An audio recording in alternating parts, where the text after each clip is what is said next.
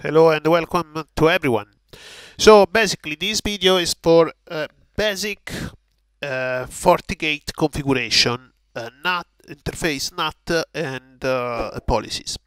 So basically this is the lab, this is the Fortigate and this is the management interface. So let's take first the Windows.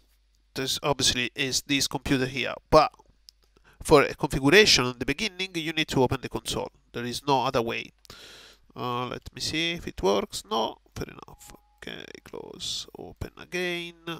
So basically what you have to do, it's very simple. So okay,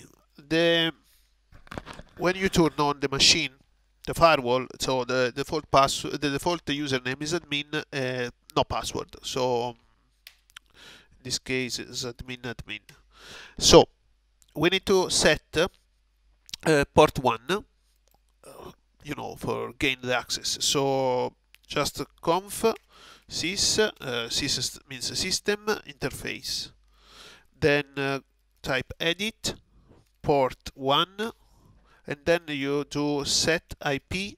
In this case the IP it's 192.168.170.10, so I'm not going to change the IP, and set your IP. So for example this one 70.10.255.255.255.255.0.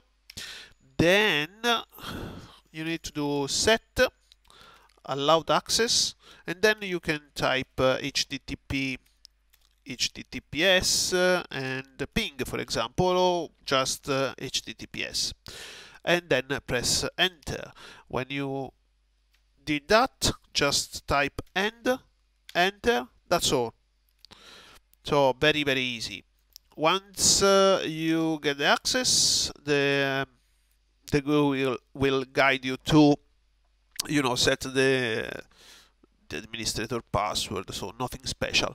So for setting interface, in my case I got port 6 interface, and very simple. It's very simple actually, this firewall. So as you can see here, under port 5 I got some interfaces, sub interfaces. So let's take this one. So some sub interfaces. Eventually you want to create a sub interfaces. Very easy, just click here, create interface. For example, if I want to create VLAN 800, this is just an example because I don't need VLAN 800. VLAN 800 alias, if you want VLAN, you type like marketing, type VLAN interface, in this case port 5, VLAN tag at 800, IP 192.168.80.1 as a gateway to 24 subnet, and you can allow, if you want to manage the firewall from this sub interface, you just click here HTTPS, and that's all. Save. It's very simple. Then here the firewall will show the new interface under port 5 like the other one. So for NAT, just go to here, just a second, policy and objects, firewall policy. Then I have just add a few rules. So this one is a general, so basically it's for VLAN 20 all subnet. So in this case only VLAN 20 because it's under VLAN 20. So but anyway, this is port 1 to internet, so it's for this machine you see here on the screen, but we want to create a new policy for VLAN 80, then we created VLAN 800, sorry. So create name VLAN 800 incoming interface, and we go and select VLAN 800. Outgoing interface, in this case we have just one interface, is port 3 for internet. Source address, you can choose if you want all, or you can be actually more specific, VLAN 800. So in my case VLAN 800, close. Destination interface, of course, is port 3 because we have no other port. So you can, let me see if I can find here, port, no. So you can just say all interface, and that's all. And click close. So here you have accept or deny, of course, and OK. So policy. Sorry, I forgot. Service, all service, or some specific service if you have some specific service to allowed for this specific NAT. Click all, close, and OK. So policy. Let's click here. To be honest, I don't really like how this works, but anyway. So basically we have to go on service here, then we can choose any service we can see here, or obviously we can create one new service. Let me see if there is already one service. RDP, maybe. Okay, we got RDP, so we want block, for example, RDP for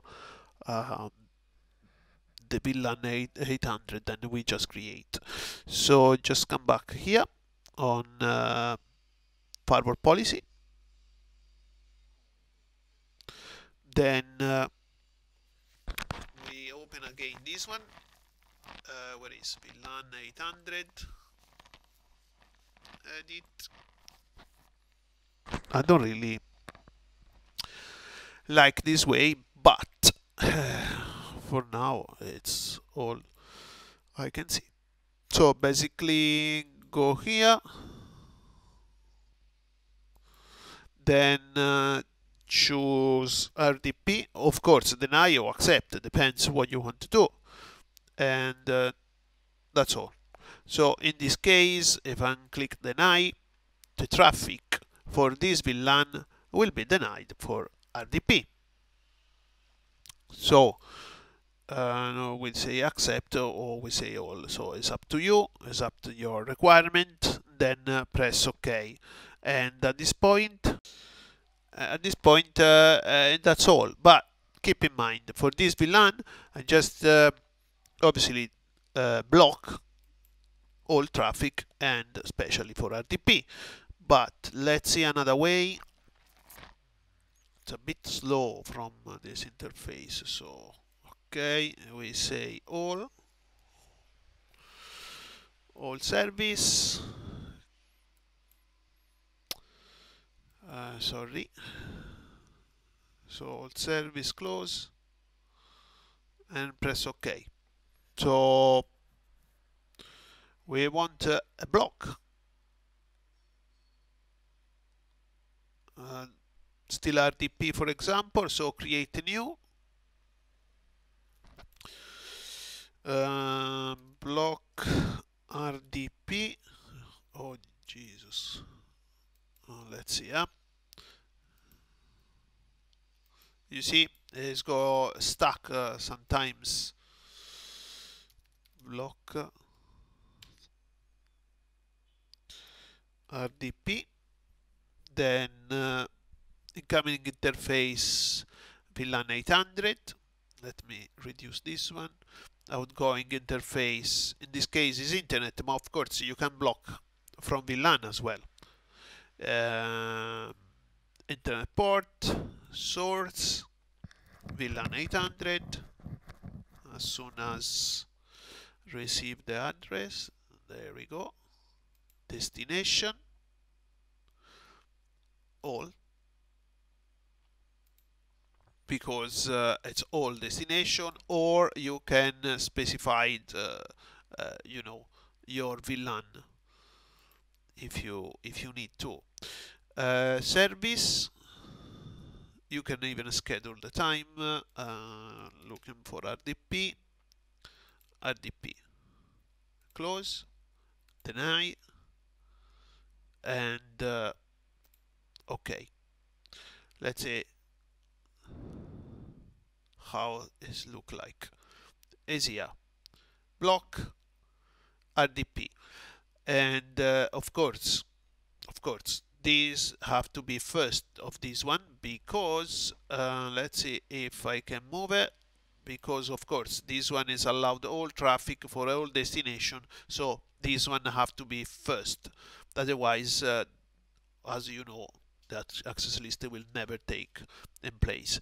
So create another fancy port, for example, if you need to, and we create a service, for example, then we call crazy crazy port 5116, for example, and if you want, you can give the categories, or otherwise general.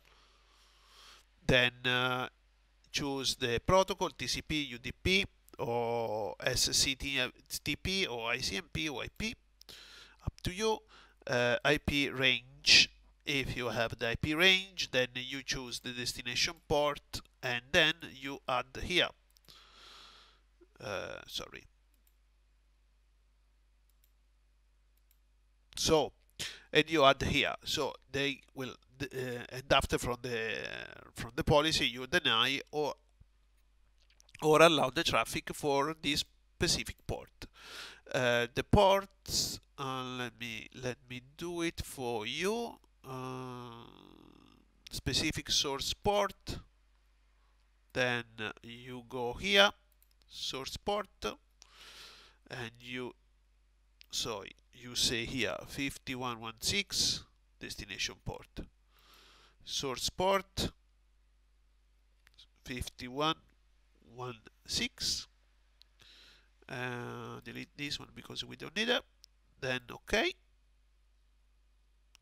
Then when you go to address, when you go to IPv4 firewall policy, this menu I don't like, honestly, but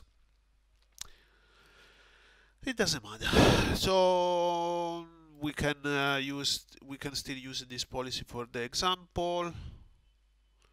Then you go here, then you go add, then we looking for a crazy, then it should be here, yeah, close, and okay. Let's see how it looks like, and there we go. We got for VLAN 800 for all destination, always active, RDP, and a crazy port 5116 block. This deny the traffic.